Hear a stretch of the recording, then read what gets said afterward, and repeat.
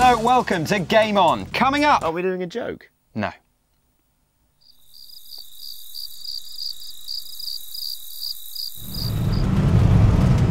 Reach For the stars, climb every mountain high and reach for the stars. Nat competes in the National Invisible Table Headbutting Championships. Oh, look at that. And we shoot up in Shanghai. Sounds very unpleasant. First though, it's only 21 weeks till Christmas, a fact that when put like that makes me feel a bit weird. Yeah, I'm really not okay with that. Anyway, sure enough, the games companies are all gearing up to fight for the Christmas top spot already, and one company in particular is going in all arms flailing. Which one's that then? Microsoft. Project Natal. It's not Project Natal anymore. What? What's it called? Kinect. It's been a long time coming, but finally Microsoft's Project Natal No, is... it's oh, not Kinect, Project Natal, Kinect, K with a K. Yeah. First it was called Project Natal, then it was Kinect for Xbox 360. Now it's still called Kinect for Xbox 360, but it's finally here, and we're here to get hands-on with Microsoft's wavy, hokey-cokey, jiggery-pokery piece of technology to see if it actually works. The Kinect galleries are a massive installation in London's Covent Garden, taking over a giant warehouse to introduce the public to the greatly anticipated Project Natal. Kinect, yes. Hello, I'm Tony. Welcome to Kinect Galleries. We're here in Covent Garden until the 31st of August. We're here to trial Kinect. This is Kinect here. This is the sensor bar. We're inviting members of the public to come on down for half-hour sessions where they can demonstrate the new games. So it's little snippets before it's launched before Christmas. Now, outright, first things first, we should say Kinect works. The tech behind it is really very impressive. Yeah, the bits I found most exciting were the ones where I could just experiment with the on-screen avatar and see how faithfully my movements were translated. Much less chance of a Wii injury as well. Yeah, very true. Wii injury. It's quite good, that. Doesn't work. No. The games like Kinect Adventures are entertaining with some great touches like photographs and licensed music, but all in all what we saw of Kinect fell short of the gaming revolution it's made out to be. That's not to say there's anything wrong with what we've seen of Kinect. It does work, and that is good. But the titles we saw were more about being better than the Wii rather than striking out into new territory. So, thanks to the tech, playing Kinect did feel very different, but the games made it feel a little too familiar. Kinect Adventures and Kinect Sports feel a bit more like the Wii cranked up to 11, rather than a totally original experience. Which is frustrating, because Kinect could easily feel like one. Yeah, it's certainly very impressive and probably does have the potential to be game-changing, but so far we haven't actually seen anything to convince us it's going to. Microsoft are currently focusing on the broad base appeal, leaving core gamers scratching their heads and feeling slightly neglected. The potential for AAA titles like Halo, Fable and Call of Duty to get properly Kinectified is incredibly exciting, but right now we only have an initial declaration of intent from Microsoft. Yeah, we haven't announced anything. I mean, I think this is sort of the beginning of, what's to come. And we're really excited for this November, and we're really excited for things that we'll be able to talk about, past Christmas and beyond. Once the AAA titles and indie developers sink their teeth into Kinect, hopefully then we'll really see a change in gaming worth getting the hardcore out of bed for. Spartans never died, George. So currently we're still very excited about Kinect, but we're not as impressed as we thought we might be. Hopefully though that'll all change soon, which is why we got the boffins in our graphics department to make this. What? Graphics? That's not graphics, that's like a piece of cardboard, No, Johnny. it's our Really? Kinectometer transmogrifier. Is it? Yeah, it's a scale here that judges our excitement and our satisfaction Okay, that's useful. with Kinect. So Yeah. I tell you what, we'll start with excitement, that's easy. Pretty high. It's up here by Zomg. Zomg. Not quite squee, No, but I mean squee. there's potential to Could obviously, push. yeah. Push squee. And then satisfaction on the other hand. Lower. I mean, that's kind of, it's around really. Even pushing meh. Just around, yeah, meh. It's on Slightly the border above meh. between and meh. Not quite ooh. Could go up to gosh. Yeah, hopefully, I mean, I would expect it to go all the way to wow or even yeah, but Yeah, one day. Currently, we're not. No, Currently low, but plenty of potential. You realise this is mental. This is the most moronic thing you've probably ever done. Yeah. It is actually quite useful though. Yeah. So it can stay. It can stay. Yeah. Brilliant. You can't put it down there. Time now for a reach around. Huh? What? No, yeah. Did you just say? It's time for a Halo Reach preview. Oh. What the hell was that? There are just 7 short weeks remaining before Bungie's last Halo jump, telling the story of Noble Team as they struggle to save Planet Reach from total destruction. This is Sierra 259. You got Spartans on the ground, sir. This new campaign trailer has just been unleashed by Microsoft, giving you a better glimpse at some of the environments And scrapes. Noble Team will be getting themselves into. We got a preview of the campaign recently, which looks typically solid. As you might expect, it's very authentically Halo, but shakes up the Spartan experience in ways we didn't quite expect. You picked a hell of a day to join up. As you probably know by now, you play as a new recruit in the whole team of Spartans. At the start of the game, you have to follow team leader Carter as you complete various objectives as a team. It's a very interesting experience after only ever playing as the last remaining Spartan in the past. It essentially meant you were the only capable gun on the battlefield, playing as Master Chief flanked by a squad of Marines, each one frankly about as useful as an amphibious toaster. An amphibious toaster, but that would be brilliant. You could have toast in the bath. It goes soggy immediately if it hit in the water. It's a terrible idea. That's the point of the simile. I'd buy one.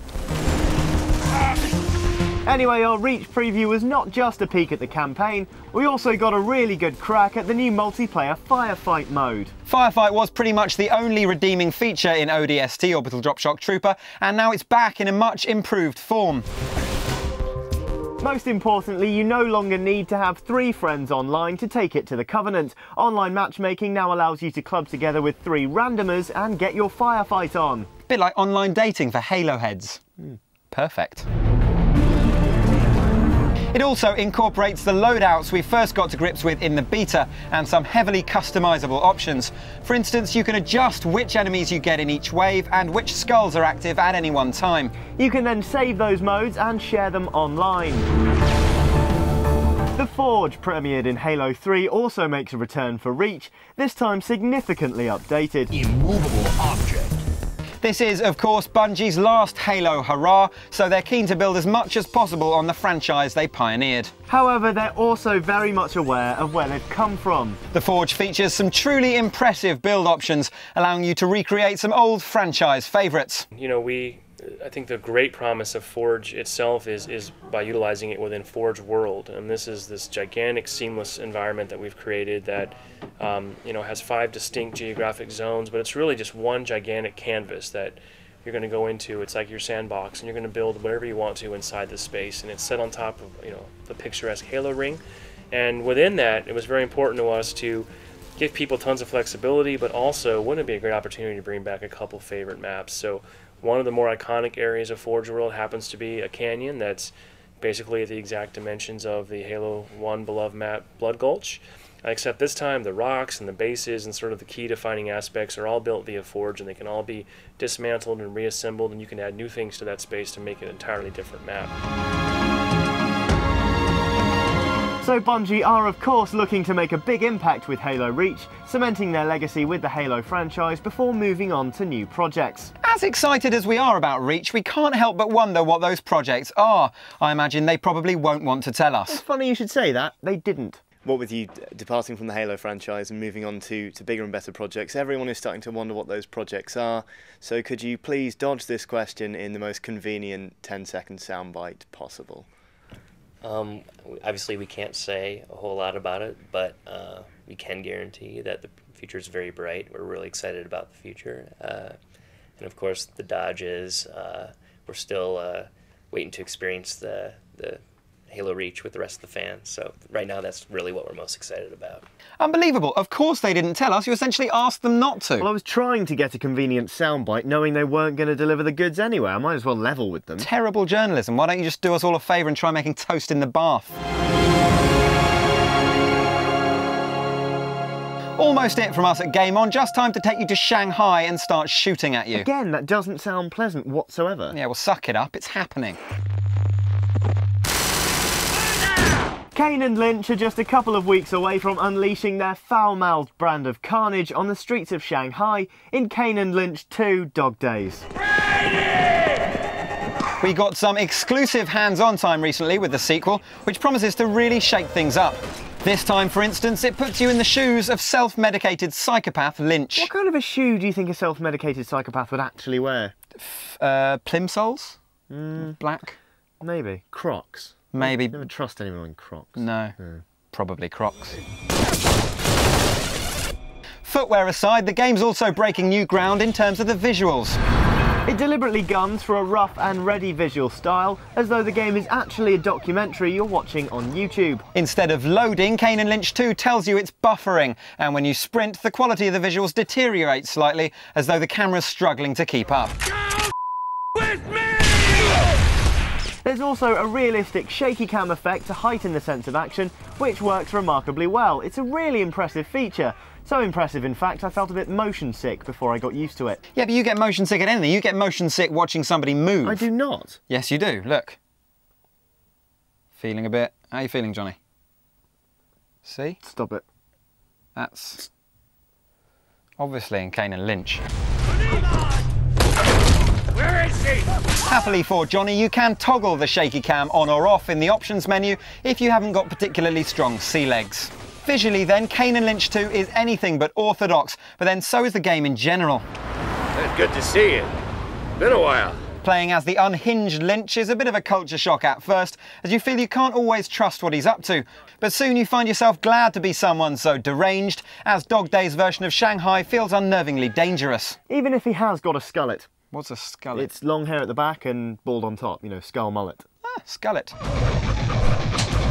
The most immediately striking thing about the gameplay in Dog Days is the level of difficulty. Tight alleyways are combined with impressive enemy AI, thrusting you into a dangerous game world with few places to hide, forcing you to rely on your shooting skills and, above all, keep your cool. Kane and Lynch 2 then is looking to be an incredibly impressive package. If we did have one criticism, it'd be the weapons lack punch. It's difficult to take enemies down even when you've put most of a clip into them. Accuracy becomes all the more important as a result, but at times the aiming mechanic itself feels ineffective. Combine that with the ability of the AI to work around you when you're in cover, and you get a challenging shooter that verges on the frustrating. Happily though, it pretty much permanently remains on the good side, and we can't wait to see more. Listen to me, Lynch. That's it from us for this week. We're off to work on next week's opening joke. Today's was awful. It was bad. I can't even remember what it was. I think we had one. Did we? No. You get pen, I'll get paper. We need to get started. See you next week.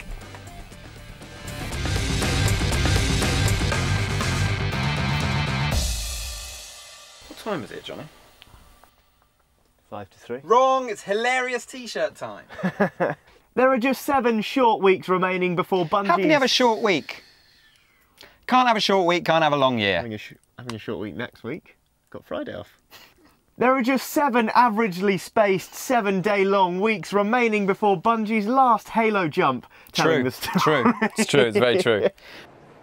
First, it was Project Natal. Now, Microsoft's Kinect for Xbox 360. Did I get it? Is that? That's the one. That's good. Okay, we'll have to do it again then. Keep going. Sorry. Yeah. You play as a new recruit in the whole team of Spartans. At the start of the game, you have to follow team leader Carter as you complete various objectives as a team. Team. Team, team, team, team. Team. Team, team, team, team, team, team. Team, team, team, team, team, team, team. First, it was called Project Natal. Then it was Microsoft's Kinect for Xbox 360. Now, it's still called Kinect for Xbox 360, but it's finally here. Microsoft's wavy, wavy, hokey-cokey, jiggery-pokery is finally upon us. Sorry, I lost it at the end there. You're me. You. Go. Okay. Oh, maybe. No. Maybe me. I'll, and then you. Yep. And then Will. Anyway, most importantly, you know Oh my God. No nonga. No. Well, of course they didn't tell us. You essentially asked them not to. Oh. Sorry. That's the blankest face I've ever been met with. On the streets of Shanghai, in Kane of Lynch 2 Dog Days. Kane of Lynch? I said Kane and Lynch. Did you? I think you said Kane of Lynch. Unbelievable. What were you thinking? You essentially asked them not to tell us. Well, I knew that they weren't going to give the goods, so I just decided to get a convenient sandbox. Unbelievable. Of course they didn't tell us. You essentially asked them not to. And well, I was trying to get a convenient Oh my God! Sandbite. Damn it. Kane of Lynch. Kane of Lynch. Yeah, but you get motion sick just watching somebody else move. I do not. Yes, you do. Sorry. Did we? No. You get pen, I'll get paper. We need to get started. See you next week. Restricted by the wire.